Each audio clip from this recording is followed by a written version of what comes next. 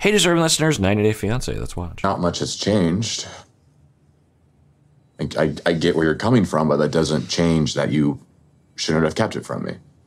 You should have said, I want to meet you, but you should know this. I mean, I guess you weren't going to tell me anyways. This came from Elijah, so... I was going to tell you. Yeah, I'm guessing she would have, honestly. By the way, of course, we have to always keep in mind that Alina allegedly has posted things that have indicated racism and harm and hate speech against a variety of different groups of people, including me. As a half Asian, there were comments about not liking or thinking. As I said before, I have been growing up with the notion, the bigoted notion that mixed race people, in particular half Asian, half white, are abominations. They're disgusting. I am disgusting. I'm a freak of nature. I'm a product that's to be ashamed of. It's embarrassing to think about. Some young people might not be able to relate to this, but I certainly grew up with that, and it's still present around the world, even in the United States.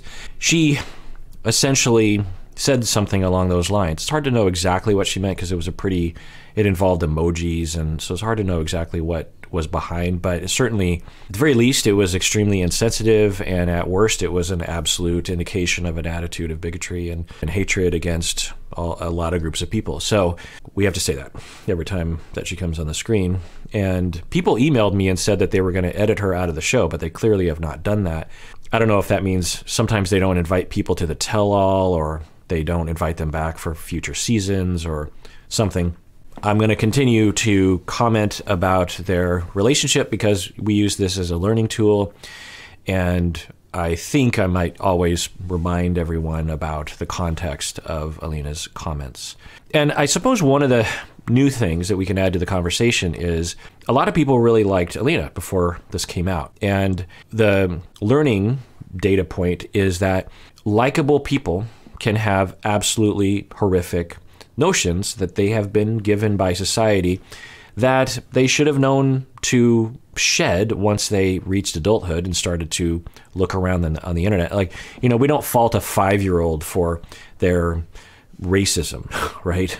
We all understand that a 5-year-old doesn't emerge from the womb or doesn't invent their own racist ideas. Typically, they are given them through culture. So, do we blame a 15-year-old? Or, what's the percentage blame do we put on their family and society?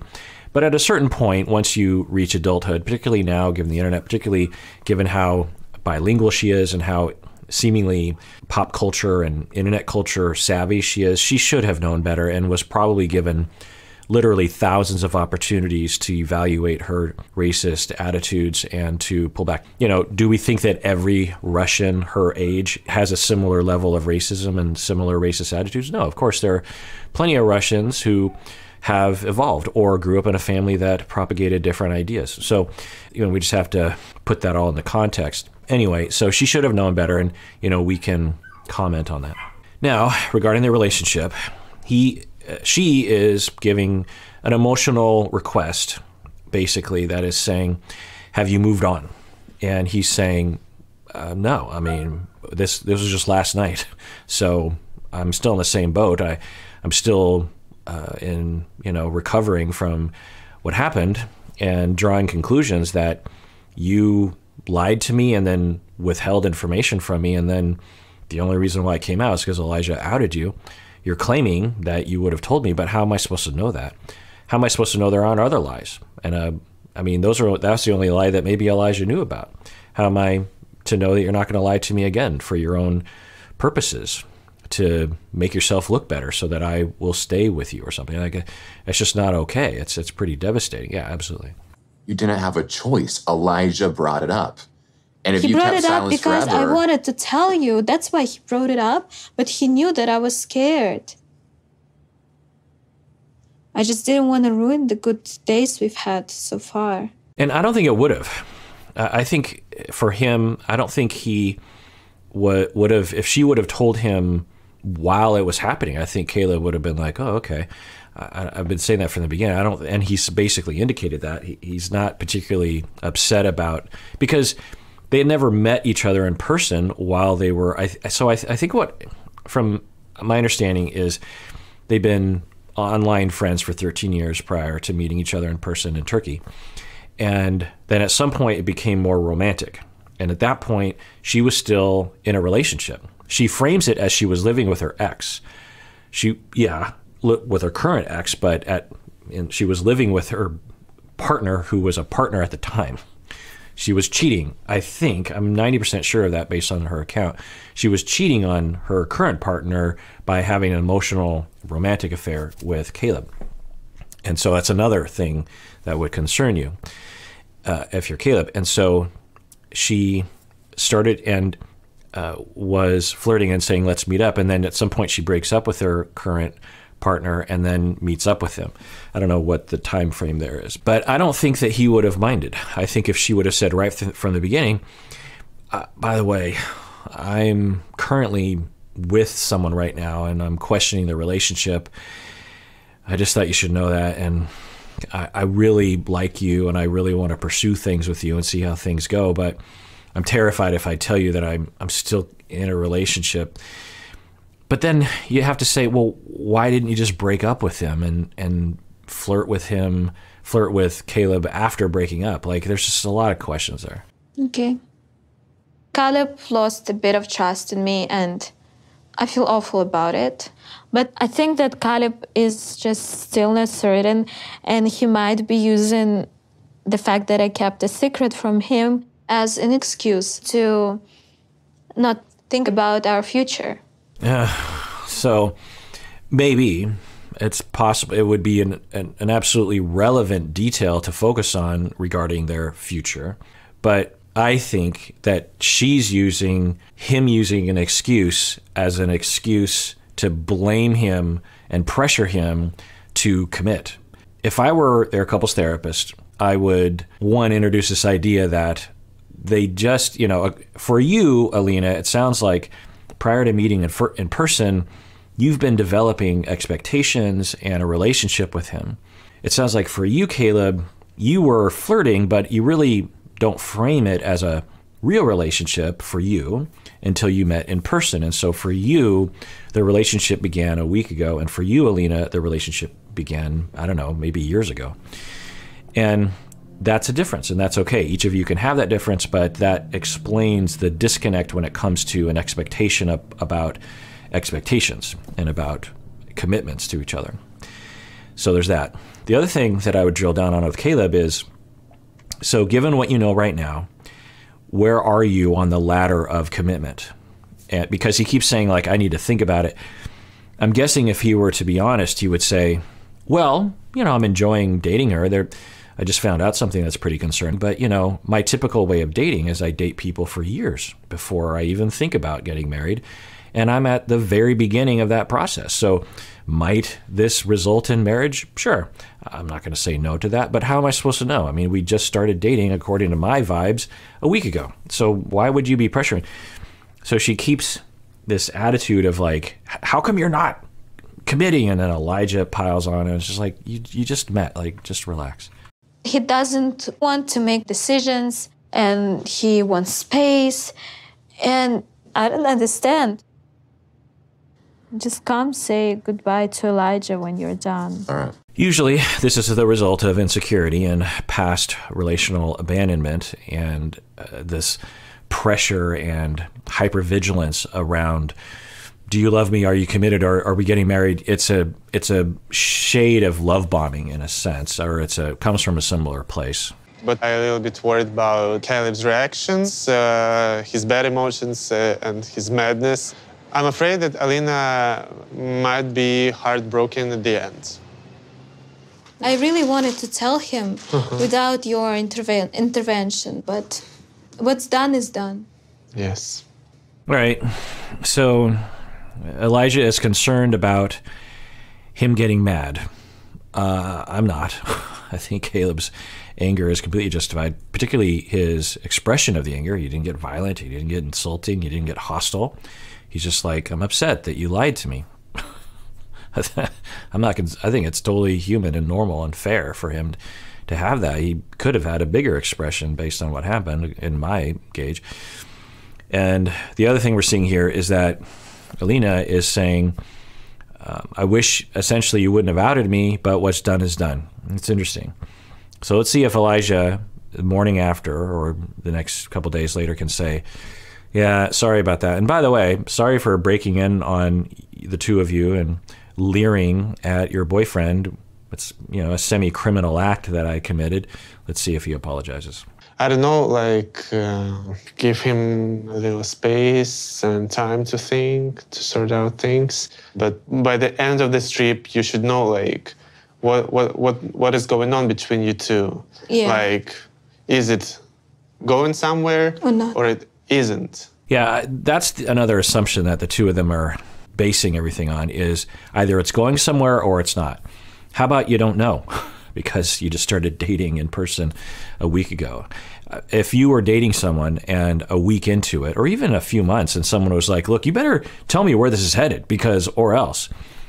Now, he could say, like I was saying earlier, well, yeah, I mean, maybe, but I'm not going to know, just so you know, for years. If you're talking about like engagement to get married, I'm not going to know for years. In all likelihood. I mean, I guess there's a chance I'll know sooner than that, but I can't imagine myself having that certainty within a year or two. So maybe, but how am I supposed to know that? I can't tell you. It has that potential. I'm going to take a guess and say that that would alleviate Alina's anxiety, but the fact that they're trying to get hit, they're like, either you're with us or against us. Either you say we're going to get married or we're done. And it's like, why would you be that way? Really feel each other out. I see. I feel like I've been very patient with Caleb so far. I've always heard this, I need more time, not too soon, and I respected it. But now, it's not gonna work, this excuse. I don't think you've respected it. I think from minute one, you have been, at the very least, disapproving, possibly emotionally pressuring every time he says, in a very, now she can want to go fast, that's okay. He can want to go slow, that's also okay. But she interprets it as you're not being a good partner because you're, what, toying with me, or you're a jerk. I don't understand what conclusion she's deriving from the fact that he is saying, look, we started dating in person a couple weeks ago. Yeah, I don't know where we stand. You know, Anymore. Let's imagine this. I go back to Russia, you go back to the United States. Now, briefly, I will say that I get her concern, because it's like, okay, we only have limited time. You're going to go back to States. I go back to Russia. I'm worried that it'll be really hard for us to get back together. I'm worried that if we don't commit, that you'll just drift away from me and you'd start dating other people, or I'll start dating other people. And maybe that's another factor. She's thinking, well, if this isn't going to work out, I have like, because they've said this, Elijah was saying this, that you've got a whole bunch of dudes in St. Petersburg just dying to date you. And so, you know, maybe, I don't think that's a factor. But anyway, so, you know, I get her concerned, but it's the approach that she's taking that I think is unfairly pressuring. It's not the worst. You know, we've seen worse versions of that pressuring. It's only 2 days left, you know. I don't know, maybe it just comes from a place of, you know, like not caring enough, maybe. What am I doing to make you not feel cared for? You are just very vague about me, about us. There's a portion of her request that I think is fine, which is, how do you feel about me? But instead of just asking that, she is pressuring and criticizing. Because if she's like, you know, I think there are two questions that I think are totally fair. One, how do you feel about me? I'm just curious, you know, because I really like you, but I don't know if this is just a temporary thing or you just kind of like me. You know, how do you feel about it? And the second question is, when we go back to our respective towns, at this point, what are you thinking? Like, what are you hoping for after this? Do you want to continue to try? Do you want to? Is this just a fling? What is your plan? You could absolutely ask that, but that's not the way she's asking, right? There's a different tone to the way she's asking. About what's gonna be after we leave Turkey. I just want to know if you are, like, if you are open, even open to be exclusive or not. You're trying to ask me if I'll be your boyfriend. Right, so I think he should respond. I think that she's asking at least nice enough, and she seems open, that he should definitely tell her where she's at, where he's at. The dichotomy, again, is sort of present. It's like either you want to be exclusive, or I'll consider this to be a rejection if you don't want to be exclusive to me right now. Where a lot of people are the sort of daters who don't get exclusive until weeks or months in. You should be honest about that. Let's see what he says. I can't go back home without an answer. Alina is bringing up the topic of exclusivity, and I understand her interest in this, but to me it seems a little bit soon. Good. So he's saying, you know, I get why she'd be interested, but for me it's soon. Okay, just tell her. Just say, I'm sorry, but for me, I'm not really looking for an exclusive thing right now. It's not you. It's just I don't want to be exclusive with anyone. I'd love to continue dating you and to, you know, still explore that. But, you know, I'm not ready to say I'm not going to date other people because I'm just not at that point with you yet. And then she could say, well, deal breaker. That's sad for me. Or I don't know. So let's see. But the key is you have to be straightforward. I think they're definitely at a phase where she's, especially given the parameters around, you know, temporarily seeing each other and then not, that she's totally within her right to be like, I need some clarification about where this is and where we're going. I think another way to phrase it from her is, Caleb, I would like to be exclusive. That's my hope. I want you to want to be exclusive with me as well. But I don't know where you're standing. Would you like to be exclusive? You know, essentially it's like proposing, right? It's a ladder, it's a rung up the ladder of like, I'm going to get down on my knee and say, would you please be in an exclusive relationship with me? And then he can say yes or no. Let's see what happens. Are you afraid of commitment? Yeah, that's a daunting question. It's not something I'm against. It's just been a question for me of the right person, and I've been trying to assess that in you. So what is your answer? It's not a great way to phrase it. Fear of commitment, that phrase has always kind of bothered me because no one's afraid of commitment. They're afraid of being hurt, and they're afraid of hurting other people, which makes a lot more sense, right? If you commit, if you have a history of having committed in the past prematurely out of pressure or confusion, and then either broke up with that person or cheated on them because you learn later, like, oh, I guess I'm not ready for a commitment, then you realize, oh, I need to be careful about who I commit to because that could lead to either pain for them or pain for me. You know, another pain is like I commit and the person breaks up with me or cheats on me. And so, you know, crossing that threshold, you're not afraid of that threshold. You're afraid of hurting some. It's like people aren't afraid of falling from a bridge. They're afraid of landing on the ground. Not to get morbid about it, but because sometimes people say, oh, he has a fear of commitment. And because I think the phrase confuses people to thinking like, well, certain people, they just, because it sounds illogical. It's like, well, why are you afraid of commitment? Why are you so afraid of commitment? So she's asked, you know, afraid of commitment. He's like, well, yeah, that is kind of a thing. And so it's good that he doesn't say, I'm not afraid, you know, what are you saying? He's just, yeah, I mean, it's kind of a big deal to me. But then the other way he phrases it is not the best way. He's like, well, I'm over here evaluating. It's all about like, I'm only going to commit to someone that I have evaluated to be worthy of my, he's not saying that, but like, you see it coming across that way. Let's see what she says. Answer. You're not ready yet, or what? I want to experience what life is like with you more. So I wish he were more direct, but he's essentially saying that, yeah, I'm not ready yet. But I think he should just say that. Yeah, Alina, I'm sorry. I'm just not ready. I want to continue to date you if you'll have me, but I'm not ready to commit. And maybe, but he's not saying that. And maybe this is where he's either lying or just failing to disclose of, is a commitment possible in the future? And when would you predict that may or may not happen? Because I could see a version of him saying like, yeah, I don't think I'm ever going to want a commitment with her. given what I know about myself and given how I feel about her. Or he could say, yeah, I mean, if things go well over the next 6 months, I could see a commitment happening at that time. And I wonder how she would feel if he was just a little bit more wordy. And I wish this wasn't being put to the question right now, because I feel like this is being forced on me. But if it's a on-the-spot answer, then... It's not on the spot. I've been asking you this almost the whole... I don't think it's fair to say to her, I don't understand why this is even brought up, is essentially what he's saying. I don't understand why I'm even being asked this.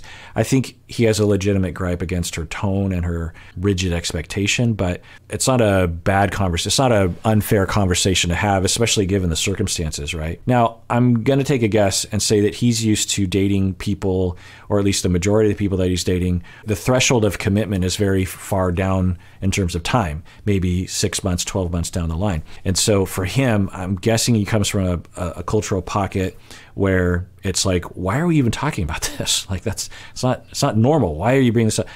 I wonder if that's where he's coming from. Whole trip. It's not that simple, Alina. If we could make this trip another week or two, I might be able to say yes. If you were in America with me, I could maybe say yes. Might be. Yeah, might be. The interpretation that I get from Alina, and I guess Elijah as well, is that Caleb is playing a game, or he's lying or something. What is weird about dating someone for a little bit of time and saying, like, I might be willing to commit in the future? I don't know. But she's, oh, you might be. Now, as we often talk about, it's usually a result of insecurity and pain from your past that you impose on the present. And I'm just guessing that's where it comes from. Needs that need to be met. You need someone who can pay you attention and help you in those ways. I don't want to take that lightly. So one big reason I'm taking time is to make sure I can be the person who can do that. I think you deserve someone who can do everything you need in terms of being your aid. Okay, I mean, that's not irrational. I don't think this is the time to bring that up. I mean, given the demeanor of the conversation, I'm guessing she'll say, okay, yeah, I mean, I guess I do need some help, but I'm not asking for an aid. You don't have to be that all the time. Is that how you see me? But it is a rational factor of the reality of being in a relationship with her is, you know, there's an element of that, of assisting at times. I think she's pretty independent, but, you know, sometimes she needs to be pushed in a wheelchair. Given where they're at in the conversation, I could see that really hurting her, of just like, ouch. Yeah, right. It's just always sounds like a boot to me when people say, oh, maybe I'm not good enough for you. It's basically what you're saying now. That wasn't what I said.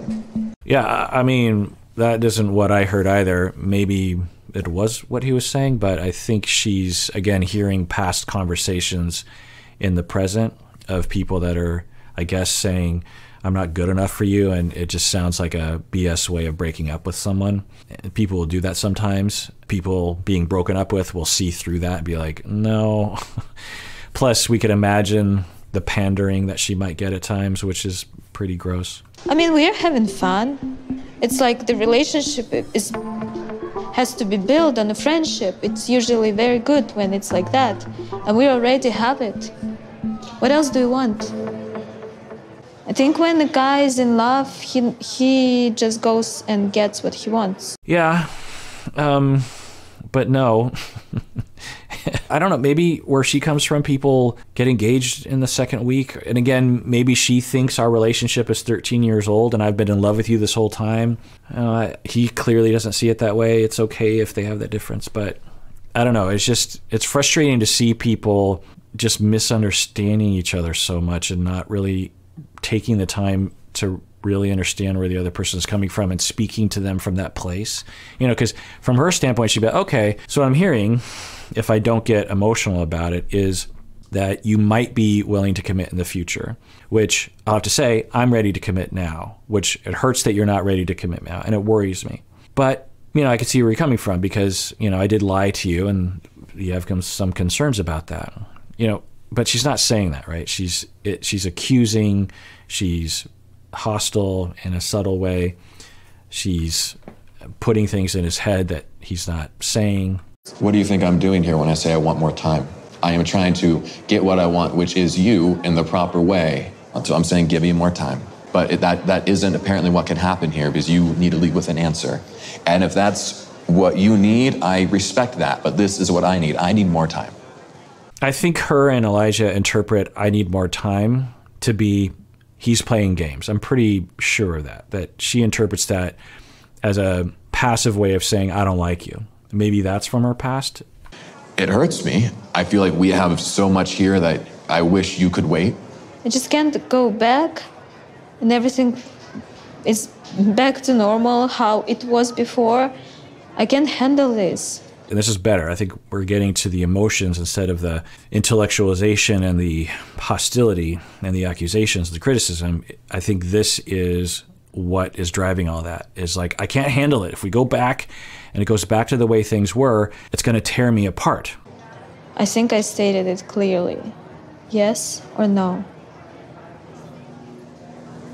I don't know if there's anything more to talk about right now. Well, it really got boiled down to those last two sentences that were exchanged.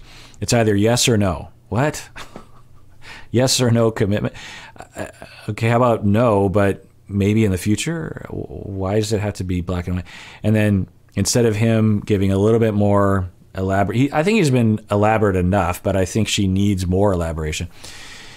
Instead of elaborating more, he's just like, well, I can't talk about that right now. I don't think I have anything more to say. I'm not asking Caleb to marry me or to move to Russia immediately. Let's go. But it kind of hurts that he doesn't know by now. Does he want to be with me or not? I know, I want to be with him. Yeah, you hear that interpretation. It hurts that he doesn't know if he wants to be with me. He does want to be with you. He just doesn't know if he wants to commit. He doesn't know if he's at that place yet. It's fine that you want a commitment, and it's fine that he's not ready for that. And I just really feel played. I just need more time, and you... Right. That was my impression, that she's I feel played. I feel like I'm being tricked, like I'm being used, because he won't commit. So I think that's what she's hanging everything on. She's like, if he'll commit, then he's not playing me. If he doesn't commit, then he's playing me. And it's like, huh? I don't think you love me. You don't love me. You're projecting You're not things. even in love with me. You're not listening to what I'm saying.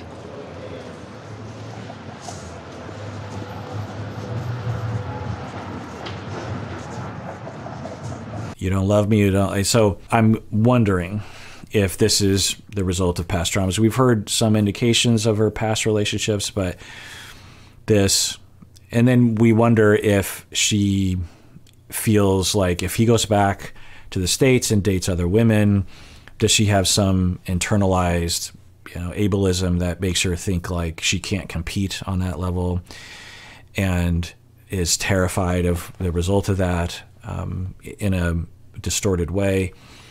Maybe not so distorted, I don't know. But point is I think we're getting at what is driving the rigidity right now, the pain that she's probably felt for a while. Go left up here. Maybe this answer should be easier than I'm making it out to be. I want this to be a yes, but I just can't give her that yes right now. She's forcing an answer, so she's creating a no for herself.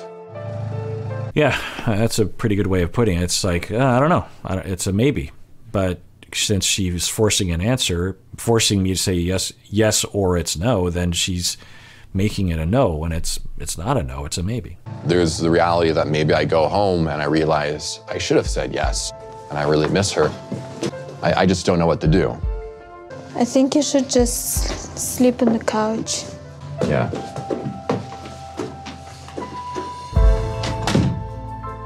I don't know, but I was wondering if in that moment if she was fishing. I don't know, and she doesn't usually do this, but if she was testing him a little bit. Yeah, I think you should sleep on the couch. I think there's a part of her maybe that was hoping he would say, "Oh, really? I really wanted to at least sleep next to you." And I'm wondering if she was hoping that would happen, because she was looking at him. Now she could have been looking at him like, he's not gonna like that. So I don't know. I'm just speculating, of course. All right, well, that does it for that episode. Everyone out there, please take care of yourself because you deserve it. You really, really do.